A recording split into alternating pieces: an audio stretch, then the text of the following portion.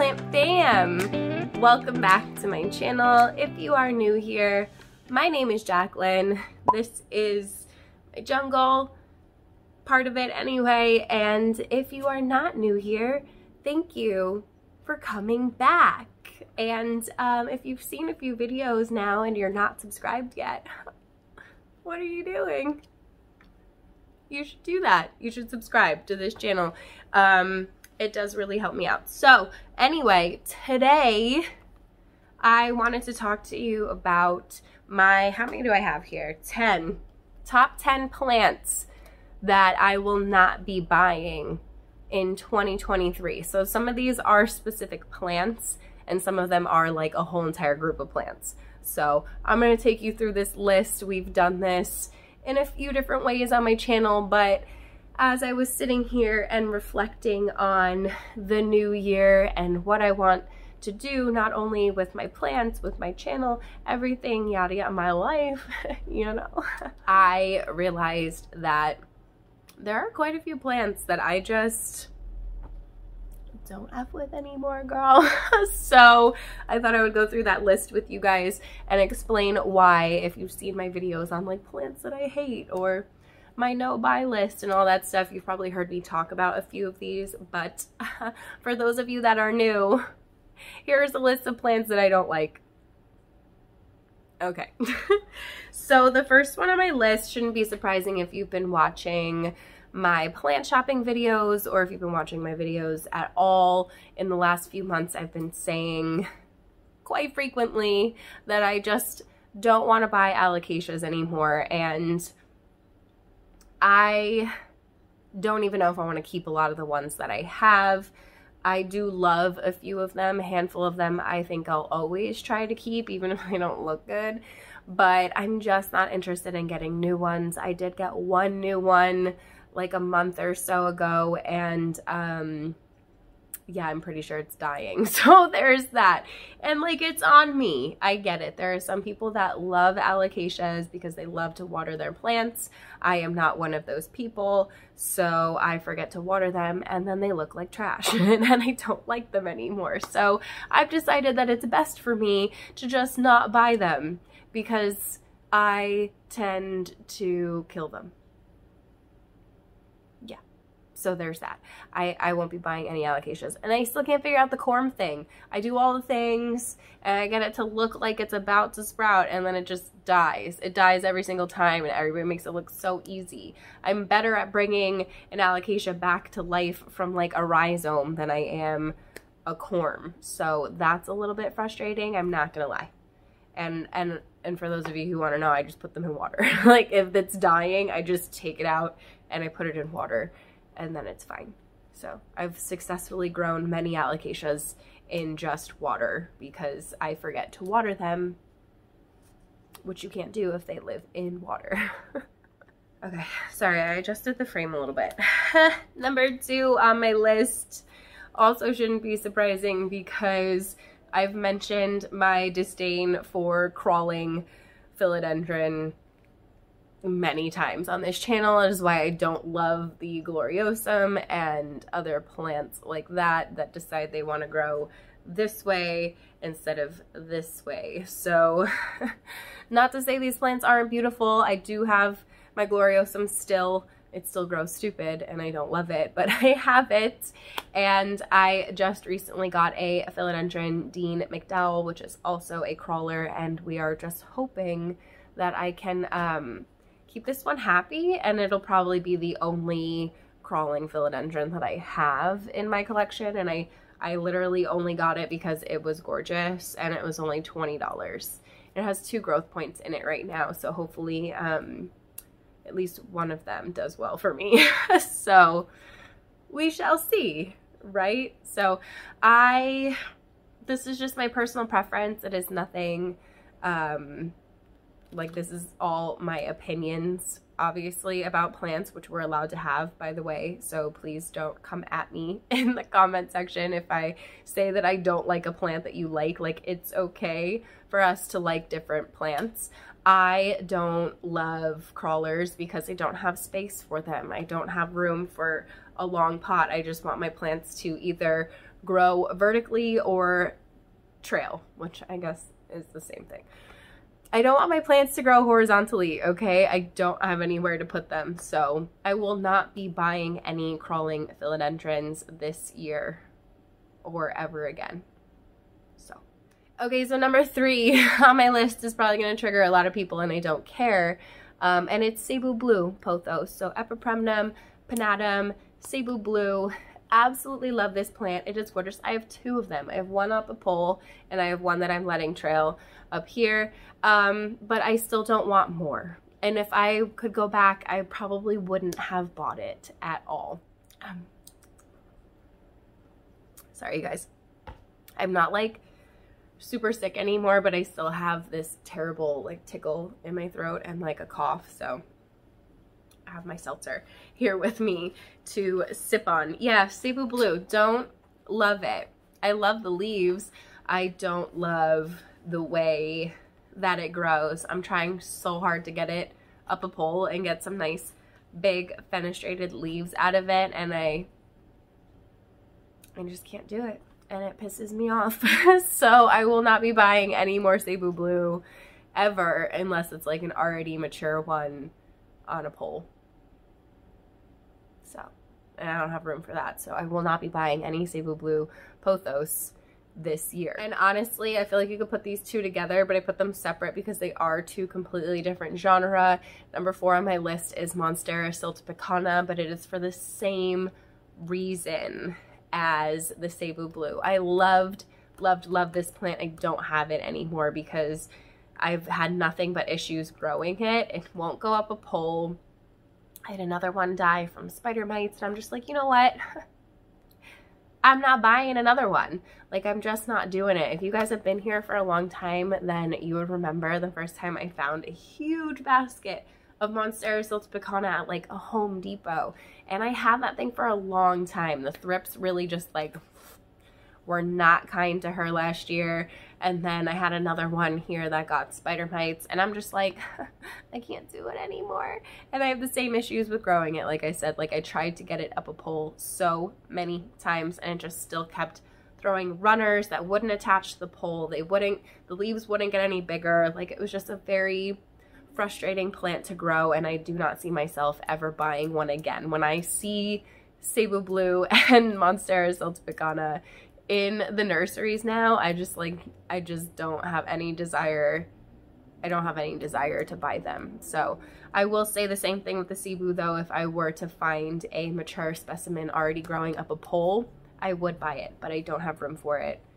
So that is not going to be happening anytime soon. So it is safe to say that I will not be buying any Monstera siltepecana this year or for the foreseeable future. Okay, so number 5 on my list is a little bit more general, and that is cacti.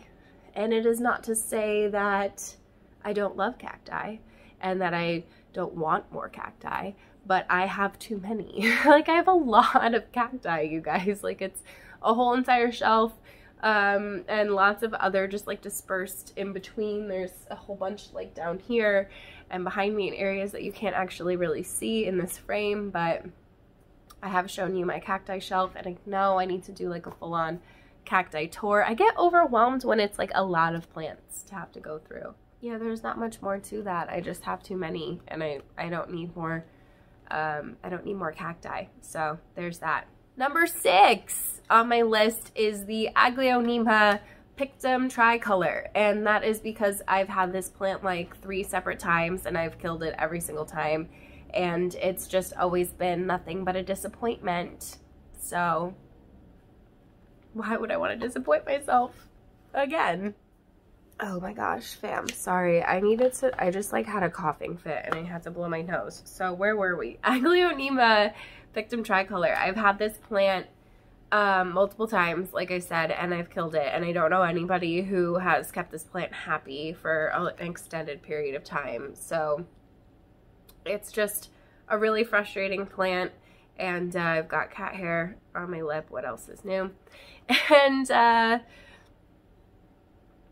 I don't want to disappoint myself with it again because it's gorgeous, and it was one of my top wish list plants when I first started collecting plants, and I would love to have one, but it's just not realistic. There are other plants that have similar variegation, and it's just not worth the headache. So number 7 on my list is gonna be funny because there's one right here, and that is begonia. But it's not because I don't love begonias, it's just purely that I don't want more. I have some that are really happy and stunning. This one is in a disgusting self-watering pot that needs to be cleaned out, and otherwise it would probably be dead. But I love a good begonia. My cat made a snack out of this one. He was fine. He just had a yucky belly from it, so I had to move it up here where he can't reach it. I didn't think he could reach it down here where it was before, but apparently he likes to climb up on the shelves now. He's getting very comfortable in his new home. So yeah, I just don't need more begonias, especially Rex begonias. You guys know I just don't do well with those. I prefer the cane begonias, but I don't want more of them. They're really high maintenance, and they grow kind of wonky and stupid, and they need to be cut all the time, and it's just like it's not for me. It's just not that life. I used to have so many, and I loved them. I went through like my little cane begonia phase, and I don't regret it. They were gorgeous. I just couldn't keep them all happy. So I still have a few. I still have my really big one, but I don't want more. Number 8 on the list is another genus, and that is a peperomia. So listen, there's always going to be exceptions. There are a few peperomia that I have in my collection that I absolutely love, but overall just do not do well with peperomias, so I steer clear of them. Like, if you've seen my plant shopping videos, you already know that I do not mess with peperomia. So I do have like a couple of cute little, this one probably needs to be watered, little babies. Like, this is one of my favorite little, what is this one called? Well, it's not the watermelon peperomia. That one I kill. But it looks like the watermelon dischidia, so I'm a big fan of this one. I just don't remember the name of it off the top of my head.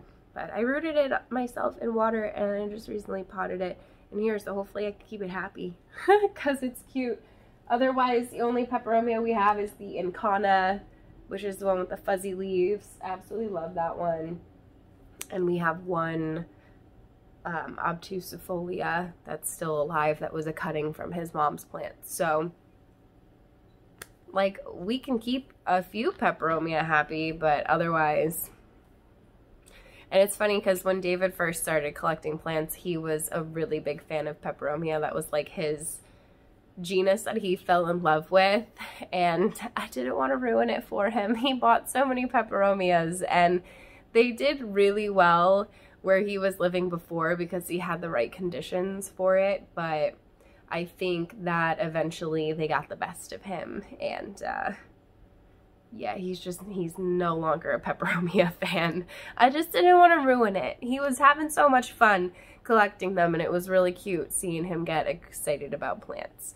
That excitement has definitely like died down because we have so many of them now, and he's just like, yeah, they're cute, but like he doesn't get super excited about a plant often anymore unless it's like something really weird. So there's that, but it was nice. It was nice while it lasted. Okay, so number 9 is another generalization here, and it's just like string of plants, like string of things. Like, for certain, never gonna do string of turtles again. I have no reason to be buying a string of bananas or like a string of pearls or anything like that. I have all of the string of hearts already that I could possibly want, so there's no need for me to be buying more of those. And essentially, I just don't see myself in the future buying string of anything. So there's that. If I did, it would probably be a string of pearls if it was like a huge, gorgeous hanging basket or something, because I do like those, but I don't have the room for it, so and it's just like not, it's not at the top of my list of things that I want or need. So I just don't see myself buying any string of things in 2023. Don't hold me to it though, you guys. I might completely mess up this whole entire list and like by March be buying a bunch of peperomias. I wouldn't do that. Okay, so number 10 on my list are another generalization, and it's shingling plants, because they're annoying to grow and I just don't like them anymore. So the only one that I still have is my Monstera dubia, and I think I'm just gonna like chop it up and sell it, to be honest with you.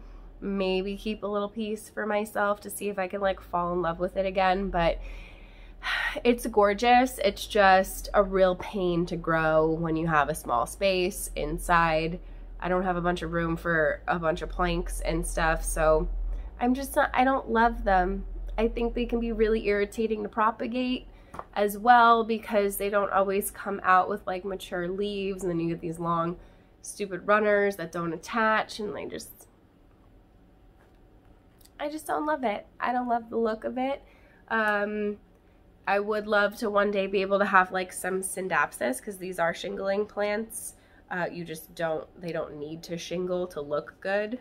So like this is an exception to this one on the list here, but I would love to have these attached to like the wall one day when we have like, when we own a place and we're not renting, because we can't really do that here. So it's not to say that I don't like shingling plants. I just am not feeling them right now, and I don't see myself buying any more while I'm living in this space. So there are a lot of really beautiful shingling syndapsis varieties, and I have the Rhaphidophora hayei, but we're going to be getting rid of that one.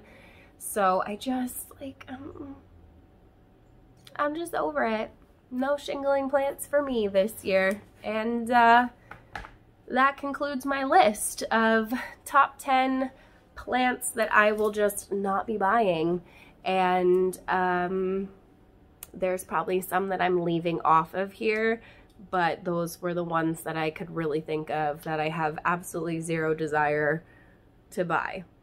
I don't really have the desire to buy very much of anything right now, except for a handful of like wish list plants, but it is what it is. We need to downsize, you guys. We don't need to be adding more. So if you enjoyed this video, I would really appreciate it if you gave it a thumbs up. Also, don't forget to subscribe if you are not already. It definitely helps out my channel. It helps out the algorithm, all of that good stuff. Hit the notification bell so you don't miss any videos from me.